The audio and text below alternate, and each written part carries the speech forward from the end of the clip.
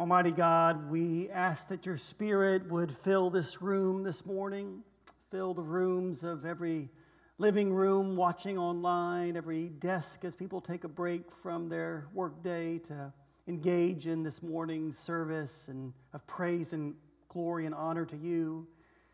Lord, let that Spirit that fills us with life and gives us hope that we'll have life with you forever engender in our hearts thankfulness and praise and the fear and the awe of you.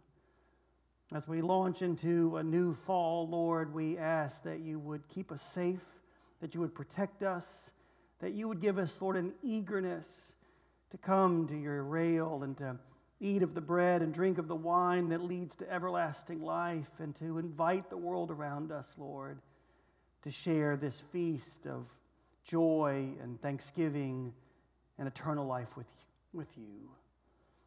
Now, Lord, this morning I pray that every word out of my mouth and the meditation of every heart in this room would be pleasing and acceptable to you as we cling to you, as we depend upon you as our only rock and our only Redeemer.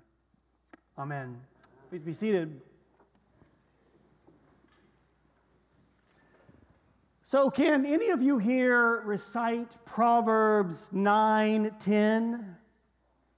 The fear of the Lord is the beginning of wisdom. Let's say all that together. The fear of the Lord is the beginning of wisdom. Proverbs 9:10. I've been thinking about that verse all week. Eben started kindergarten this week. And the headmaster of his new school said something in his opening address that just had my wheels spinning all week.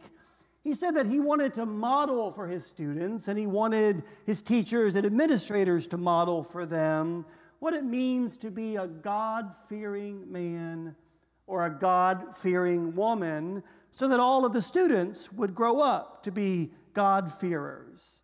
Now, our culture bucks against the word fear. We are fiercely independent modern men and women, and whenever you talk about fear in the Lord, we think about ourselves as sinners in the hands of an angry and vengeful God. But what it actually means to live in the fear of the Lord is not about living in abject terror.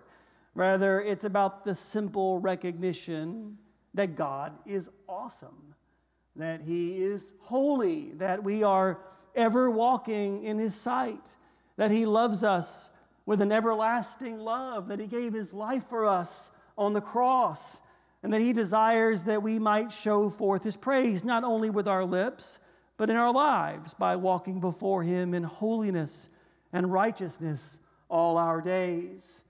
So fear is not about quaking, but rather about being overwhelmed with awe over the power and the might and the grace and the love of God. And in response to the awesomeness of God, that sense of holy fear inside of us, we should want to do every single thing that we do in our lives for the sake of His glory.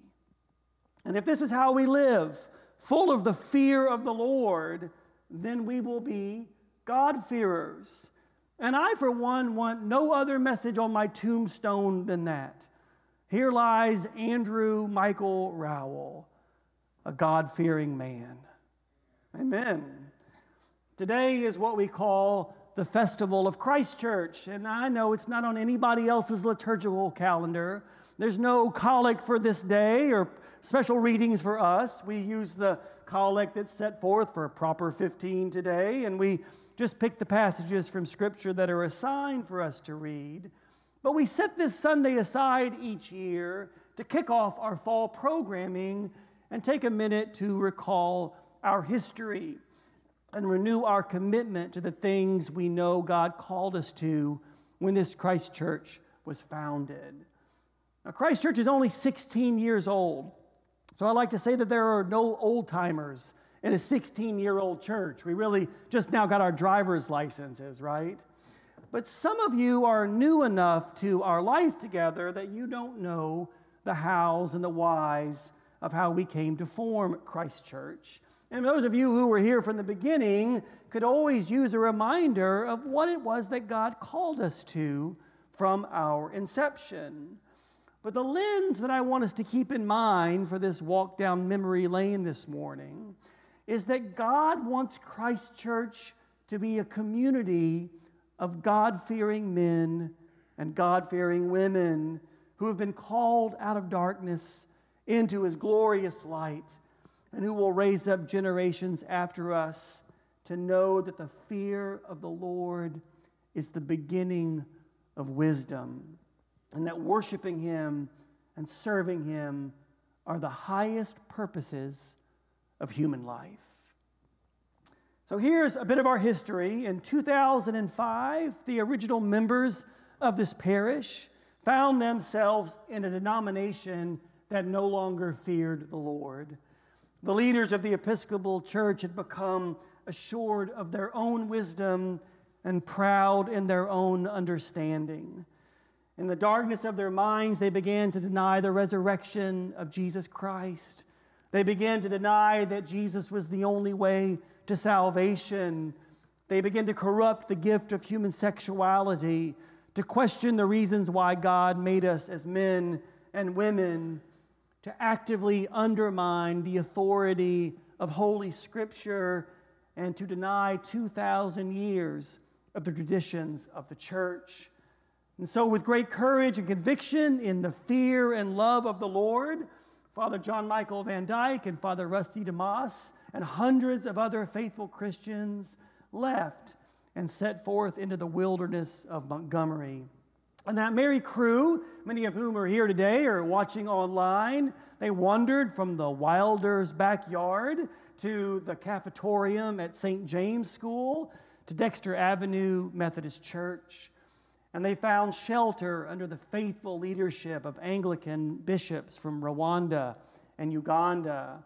And eventually, by God's grace, they found these 15 acres, and they gave generously from their resources to build this first phase of our lovely campus. And over the years, we have become a key parish in a brand new branch of the Anglican Communion, the Anglican Church in North America. And the Lord has added to our number hundreds of other faithful believers from different walks of life, different denominations, different backgrounds, all drawn to our rootedness in the ancient traditions of the church and our commitment to make worship about His glory and not about our entertainment. Today, I would say that we were founded by a community of God-fearers. We continue to add new God-fearers, and we seek to raise up new generations of God-fearers, men and women, boys and girls, who live in the loving awe of our gracious God. Today's lessons from God's Word all speak to the richness of life that is available to those who fear the Lord and who are called according to His purposes. In Proverbs this morning, we're introduced to Lady Wisdom. She is the personification of the wisdom and the goodness of God.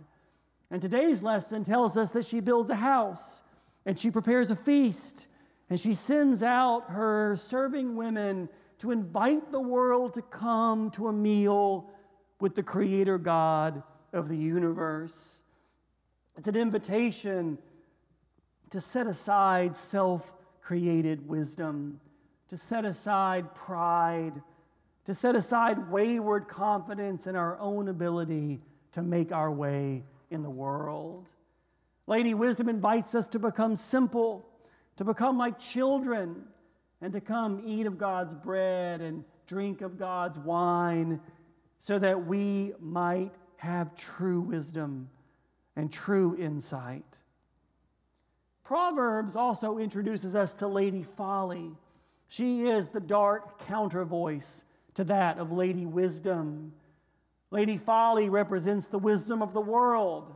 Her serving girls are prostitutes who beckon us not to the feast of God, which is forever and priceless and life-giving, but to the junk food of the world, which is transitory and worthless and deadly. On this festival of Christchurch, we are reminded that God called us out so that we might build a parish based on His wisdom, that we might be about preparing His feast, and that we might invite ourselves to the grace of God and invite the world around us to leave folly behind.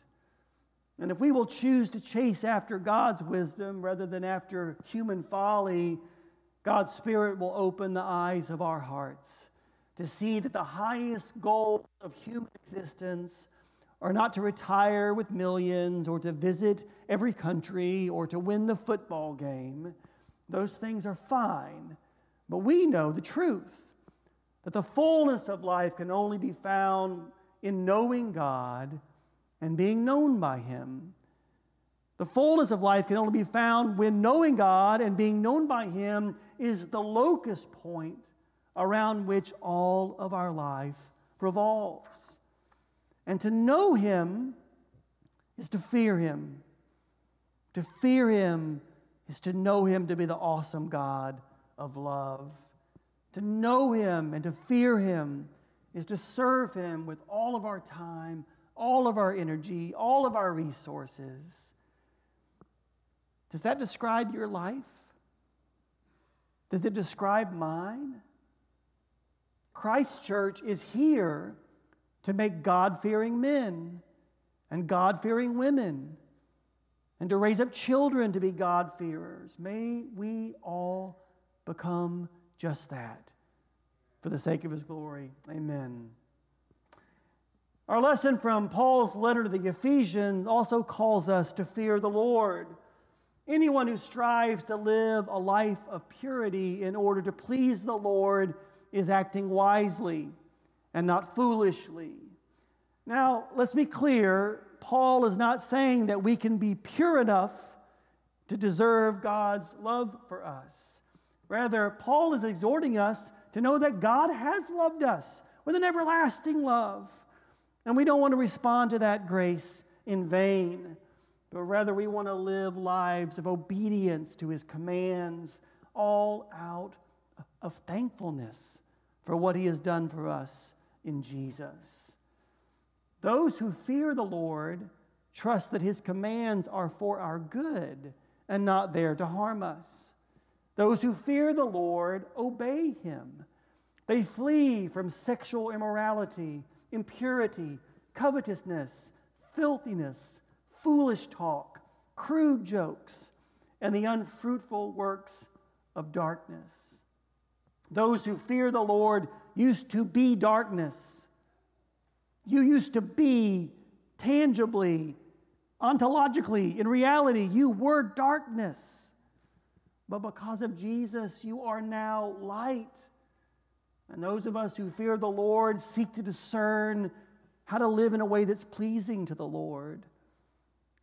Throughout this reading from Ephesians, Paul calls us to live lives of transparency. Mercy, do we need that in our lives right now? To speak always of the goodness of God and not of the folly of the world around us. To not pretend like we can claim an inheritance in the kingdom of God and live no differently than heathens. The last line of this reading, Thomas, is a line from an early Christian praise and worship song. We don't know the tune, but it says, "Awake, O sleeper, and arise from the dead, and Christ will shine on you." Christchurch was built to God's glory to raise up God-fearing men and women and boys and girls who are not asleep, who are not dead in their sins, but are rather awake and alive in the shining light of God. So this morning, are you awake or are you asleep? What about me? May we all wake up and be wise in the holy fear of our mighty God. Amen? Amen. The gospel today reminds us that we built this Christchurch not for ourselves, not just so that we would grow in the wisdom of the Lord, but rather that the world around us might know the saving news of Jesus Christ. Christchurch was not built for you. It was not built for me. It was not built so that we would have a church in our own image with music we like and preaching that soothes us or inspires us. Christchurch wasn't built to entertain us so that we could have a pretty building in which our offspring could get married or a respectable place from which we could be buried. We built Christchurch so that we could be God-fearers, who call the world around us to fear the Lord, for He's gracious and merciful to sinners who repent. And this church is built in the shape of a cross, and at the very center of it is this altar. And this altar reminds us always of this truth. Just as Lady Wisdom prepared a feast in our lesson from Proverbs and called the world to come eat the bread and the wine of the Lord, so too at this altar, Sunday after Sunday, the Lord prepares a feast. And it's not just for us, it's for the world. Jesus tells us in John's gospel today that if we share in His body and we share in His blood, if we eat the bread and drink the wine that He has given for the life of the world, then we will have life in us, eternal life. And that life is not for us to hoard. It is designed for us to share as we invite those who are walking in darkness to be light, to live in the light of Christ. Christchurch is here to make God-fearing men, women, and children who kneel down here every Sunday in humility and have the greatest gift of God pressed into our palms, and to be filled with His Spirit through that feast, to go out into the world heeding His call to make disciples of all nations. May we do so. Amen? Amen. Say it with me one more time. The fear of the Lord is the beginning of wisdom. Proverbs 9:10. Verse 11 of our psalm today said almost the same thing. The Lord's delight is in those who fear Him and put their trust in His mercy. I want to delight God. Don't you want to live a life that your Heavenly Father delights over? He made us. He gave His life for us. He wants to feed me and you and show us mercy and bring us to everlasting life. And so to delight Him, I need to be a God-fearing man who puts my trust in Him and who feasts at His table Sunday after Sunday, kneeling down in awe that His goodness and grace would reach out even to me. This is the history of Christchurch. For 16 years, broken men like me have knelt down at this rail.